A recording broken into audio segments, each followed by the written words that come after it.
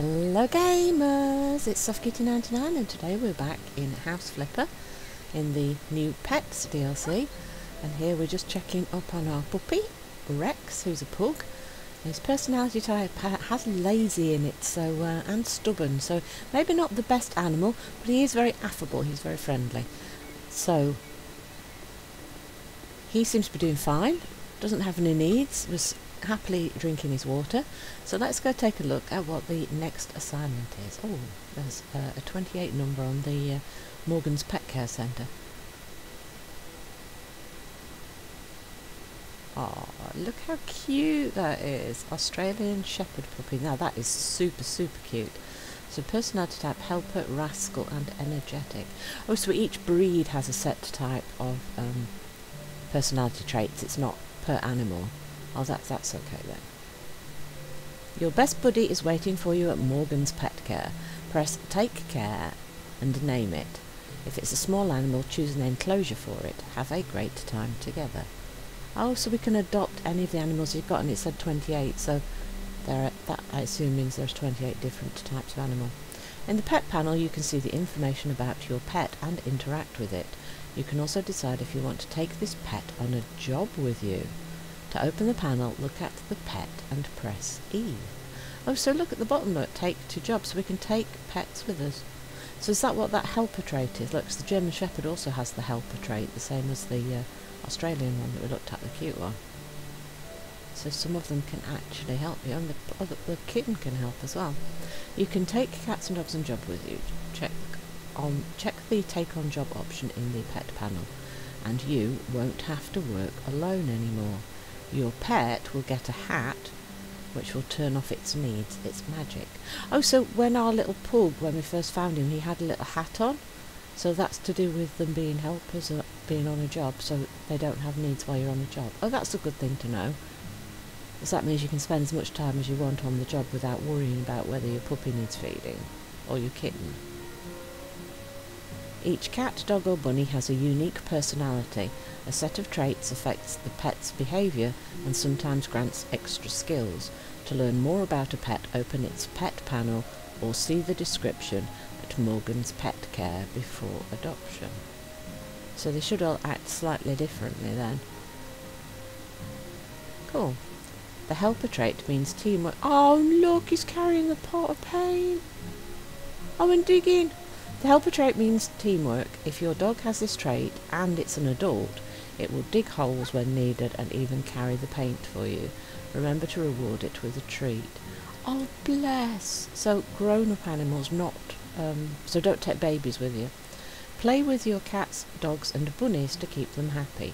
Open the pet panel and select a game or press E while looking at a toy. If you have more than one pet, all of them would want to play. Remember, cats and dogs play only with the toys dedicated to them. So it is a big dog, look, playing with that pool toy.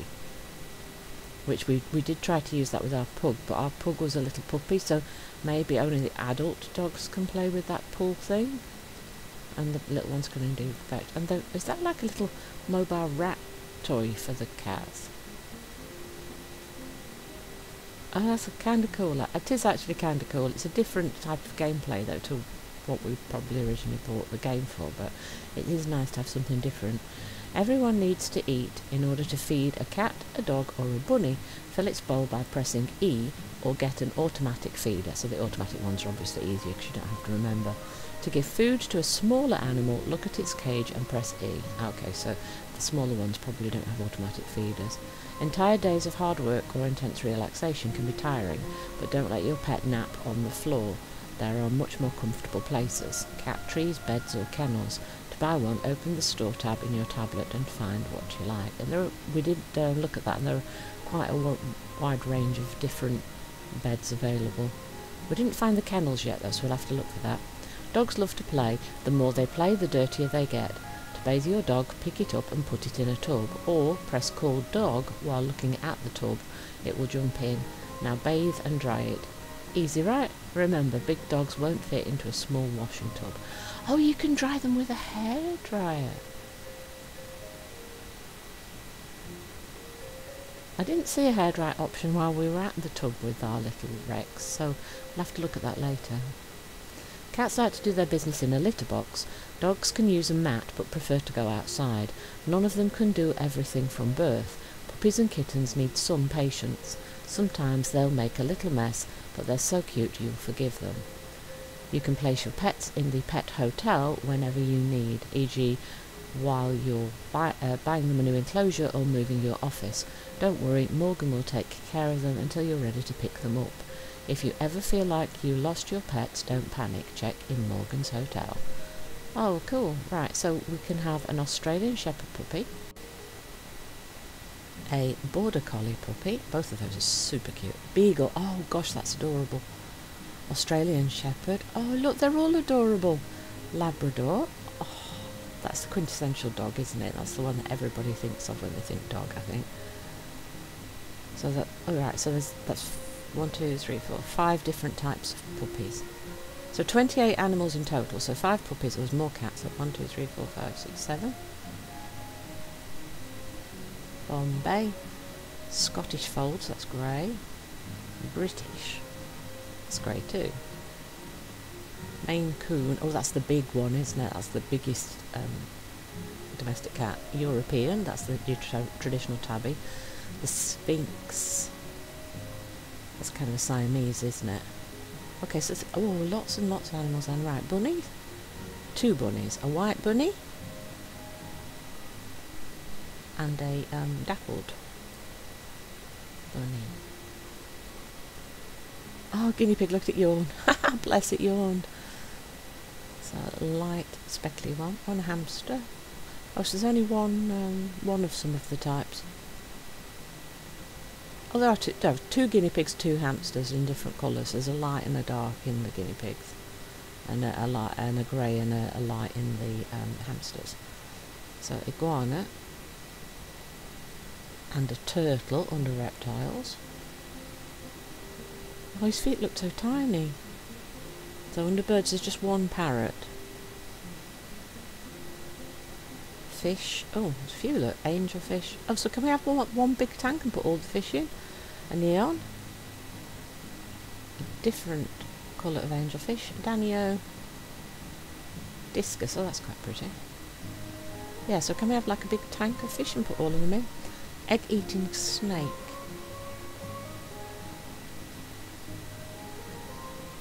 So just 1 snake, the brown snake. And 1 spider. It looks kind of like a tarantula, they've just called it spider there. So yeah, so 28 different types of pets that you can have. So if you try to take all of the pets, I think we probably will try to get all of the pets into one property later on, but I think that's a lot to try and do all at once, and I don't think that's what people probably would do. You'd pick 1 or 2 probably for your house. So we'll continue with the assignments. So the next one is which one is it? There, I missed it, didn't I? It's that one there. The animal caretaker. Oh look, it's Morgan. Running a business and being an accountant has been Morgan's whole life, until he handed the company over to his son and retired. To keep himself busy, he occasionally worked as a freelance consultant for his old friends. Once he was asked to prepare a report on stray pets in Cosy Village. The numbers were frightening. Morgan felt he had to act. He's determined and knows what to do. So he's bought a property in an area where there are a lot of strays so that he can start taking them in and getting them rehomed. That's his retirement pet project. That's an awesome thing to do, isn't it? And he's trying to change a little bit for himself. Now it's time for my home.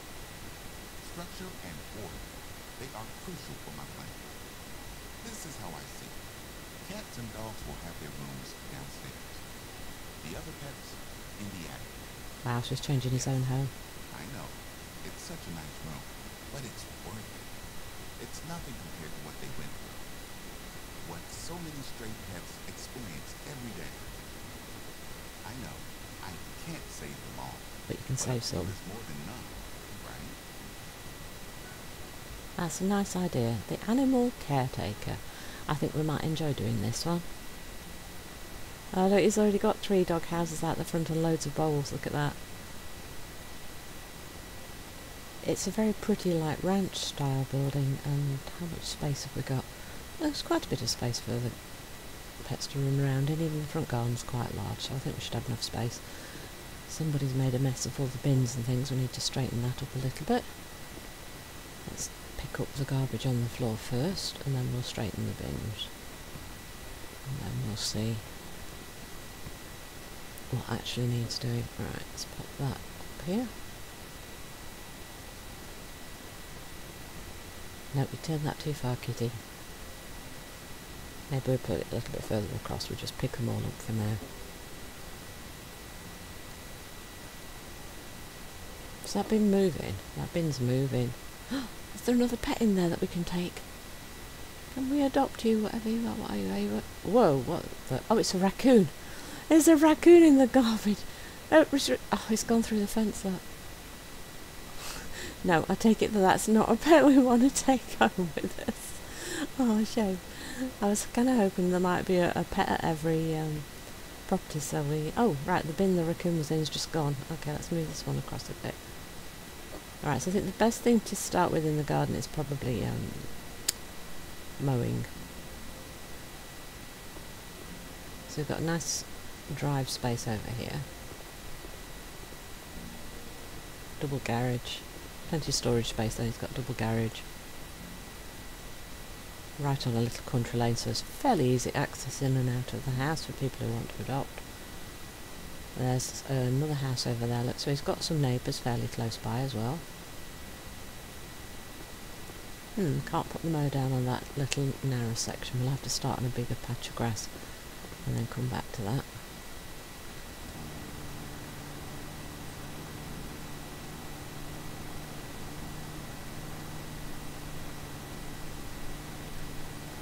Yes, we've got a couple of neighbours over there, look. So he's not completely out in the boonies, he has got a couple of neighbours, so this is one of those groupings of 3 houses that we saw on the map. There were 2 of those. And then more space between the other houses. There's another one over there on the hill, look, so you can see some of the neighbours.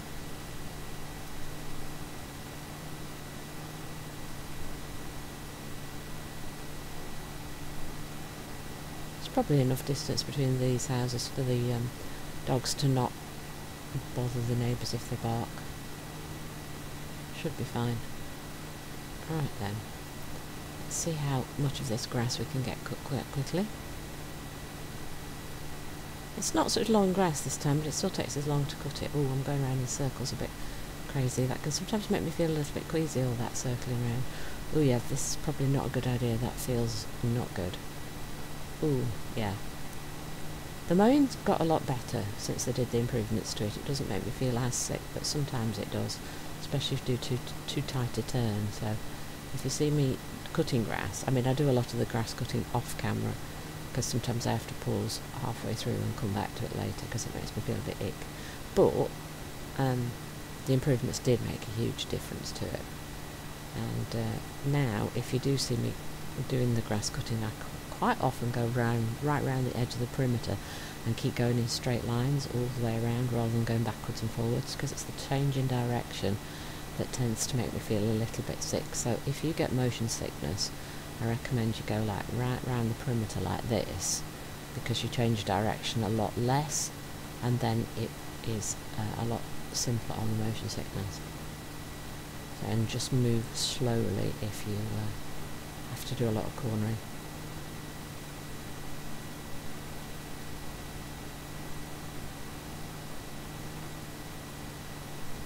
I think for an animal shelter it would have been better if you had more space in the back garden and stuff. But it's not a tiny plot of land, but it would have been nice for him to have more. But if he's already owns the house and then he's just repurposing it, then he doesn't have the choice of getting more land, as he has just got what he's got. So he'll have to make sure that he keeps only a small number of animals at his house at a time, and he finds homes for them quickly before he gets overwhelmed, because he hasn't got a lot of space to play with. So it is a small pet project for his retirement, not a full animal protection place. But like you said, he can still save a few.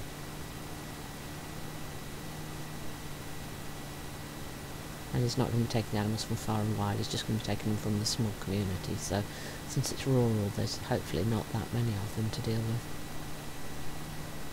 It's a cool kind of idea, and it's a cool little story for a backstory for our little house, isn't it?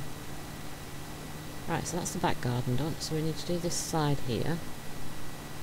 We might be able to get it all done in one go without feeling too ill. There we go. Lovely. Can't get over how many roads there are in this little place. I do hope that means they're thinking about an expansion to the area and adding like all the houses and farms and things maybe to the map later on to give us more scope with things. That would be very, very cool. And the little butterflies that you can occasionally see hovering around are really cool. Look at that, they're so pretty. Very nice touch to add little things like that. And they've done a really good job of the landscaping and the trees and things outside the perimeter boundaries of the properties. I really like it, it's very, very nice.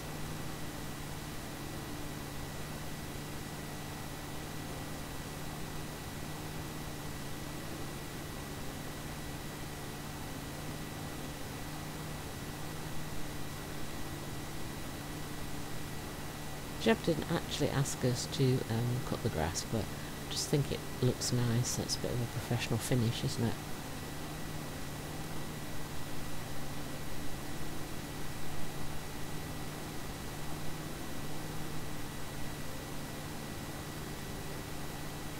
Come on, Kitty, you can get it. We've got a lot of little tight turns here to finish this section up.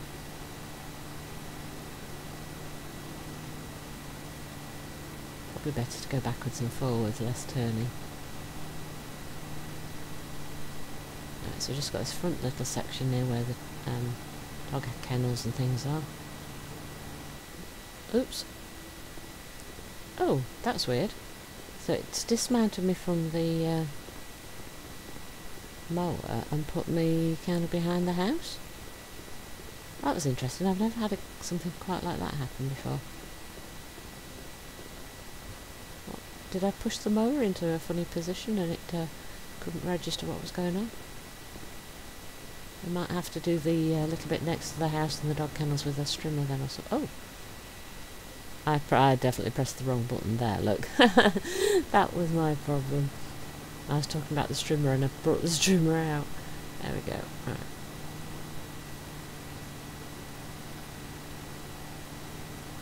Right, how about for going this direction? In a straight line. Can we just get that? It's a little bit right where the dog kennels are. We're really good. Can we, can we mow where the dog kennels are without moving them? Oh, it looks like we can. Beautiful. That is very helpful, actually. That could have been a little bit of a problem if we had to move everything to do that. Imagine all the bowls flying all over everywhere and having to move all the dog kennels. That would have been interesting. Right, nearly done. Nearly done. Can't quite get those little bits there. Good enough, I think. And then just this last little tiny bit up here on the front. And then we'll probably have a look inside and see what we have to work with. It looks like it's a gorgeous house that he's been living in for a while, and we're going to have to just redo the sections for the animals, and the rest of it where he's living himself probably won't need to be touched, will it? Oh, look at the dog kennels. They're really cute, aren't they? They look like they're for little dogs, though. They're for little dogs, those kennels.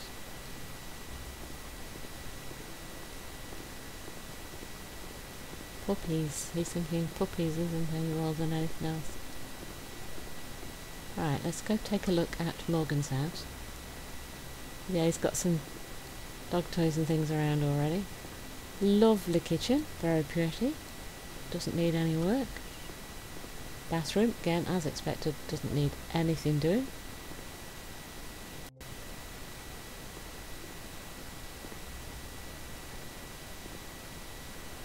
Bright, cheerful and airy as a house.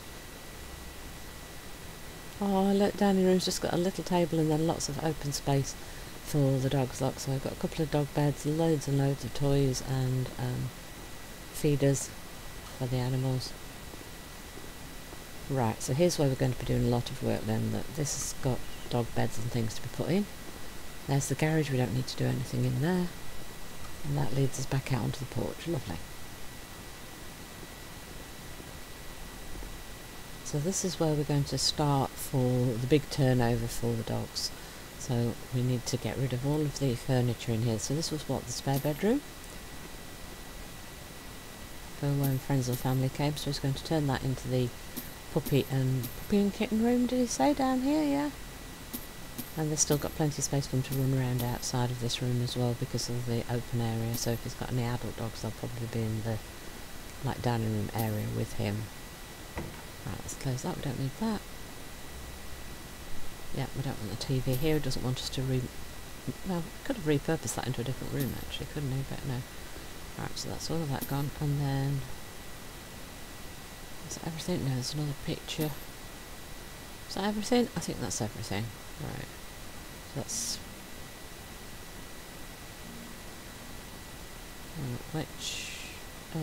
where are my instructions? It's this one. So there's bathroom.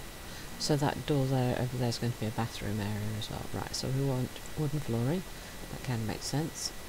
Carpets probably wouldn't be a good thing with kittens and puppies.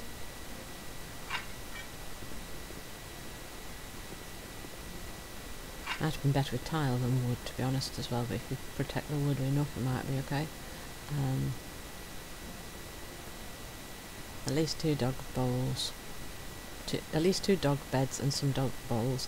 See, I saw that and read them both together. Instead of saying dog beds and dog bowls, I said to combine the 2.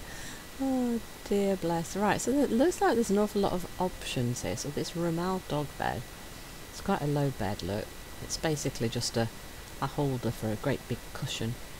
And there's lots of patterns, look, so I'm sure you can get that to match any room that you want.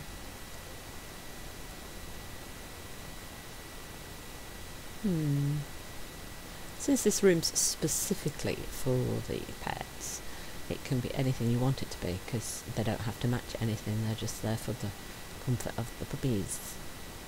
Let's go for pink. I like pink. This corner seems like a good idea to put a dog bed because it'd be quieter than anywhere else.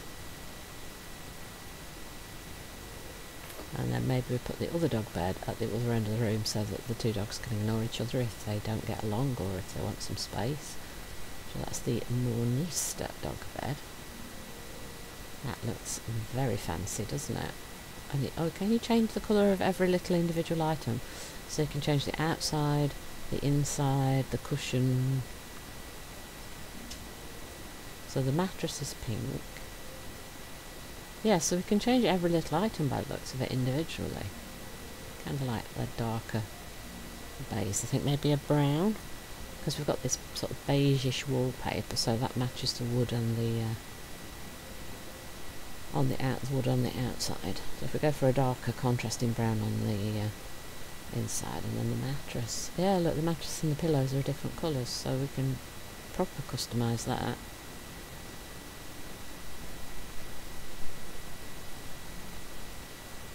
We'll make them both pink cushions so that they kind of match a little bit.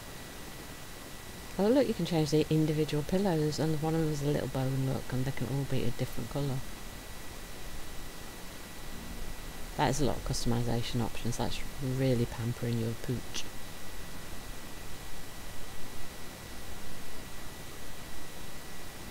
So there's a metal plate on the front. I kind of feel like you ought to be able to engrave it.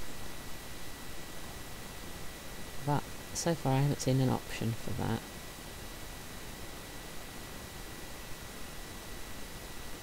Well, the screws even for the plate on the front can be a different colour. I could put it on this wall here close to the other one, so if the pets are friendly they can be close together, and if they're not you can maybe put it further down the room. I'm not sure how many things need to go in this room yet, so there might be some reorganisation going on. In fact, we might have to cut the video before we finish this room and then come back to it in the next episode.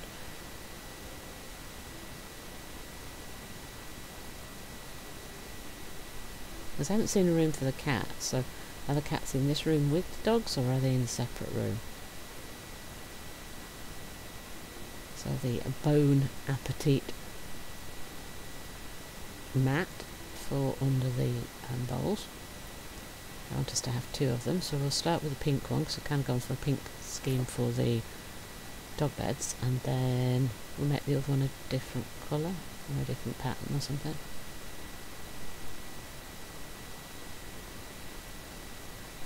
How shall we change that?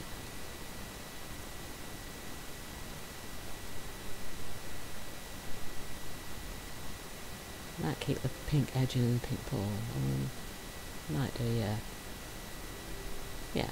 So that's then the sort of beigey colour, which kind of matches the walls and floors a little bit, and the edges of the dog bed where the wood was. And then we want the dog feeders. I'll put down the dog feeders, and then I think we'll probably cut the video there and come back for the next episode to complete this room and continue with Morgan's house for the animal caretaker. Hope you've enjoyed today's episode. Please don't forget to like, comment and subscribe, and I will see you in the next one. From SoftKitty99, goodbye and happy game.